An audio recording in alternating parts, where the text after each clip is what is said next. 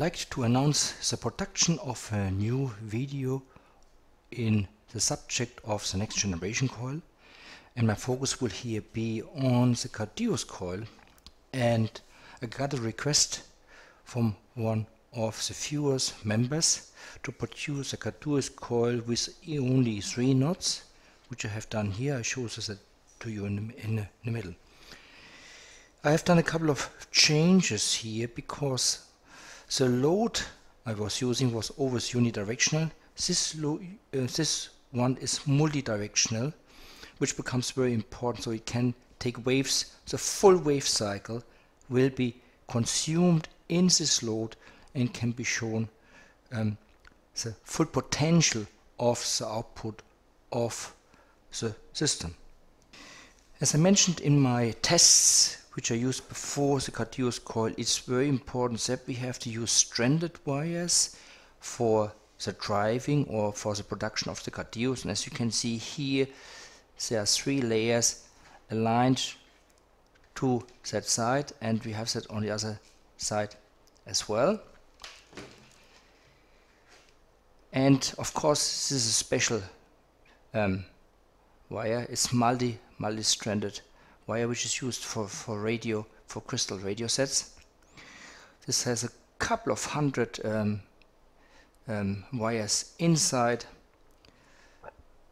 as you can see here.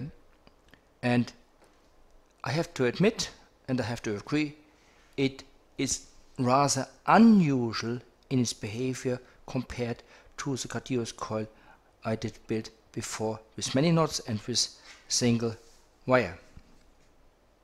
To demonstrate to you the relationship between input and output power, I'm gonna zoom in to show you the details. Because of the light difference, it's important that I have to show it to you. We have here on top, we have, this is RMS milliampere, 14.17 milliampere,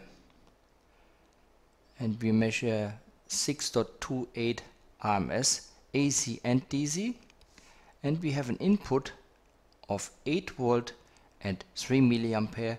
So that is channel 2, and that's the only one which is active currently, channel 2, as you can see here. So we have at least 3 times the amount of energy available for this load. And because it's a 12 volt load, you have to understand that is a voltage drop 6.28 volt after the current is used from the load. And we have multi-directions. That means I use much more current now, however not 100% more, and that's also an interesting subject which I will demonstrate in my video on the customer side. So we have after voltage drop, so this is my 10 volt if you want. It's a 10 volt load for each direction. Technically, yes, it's a 10 volt load, but 20 volt would be required from the complete wave cycle. Peak to peak 20 volt would be required to illuminate that. I have, however, only 6.28 volt available RMS, but that is compensated with 14.182 milliampere on the current side RMS for only 8 volt and 3 milliampere input. So join me on my website to watch these details of these 2 coils with various other things. So I will show the influence of capacitor on the driving side in series, how it impacts, and again I will also demonstrate to you how we can use now magnets here in a very smart fashion to tweak the performance of the core material to desired values we want to have. Thank you.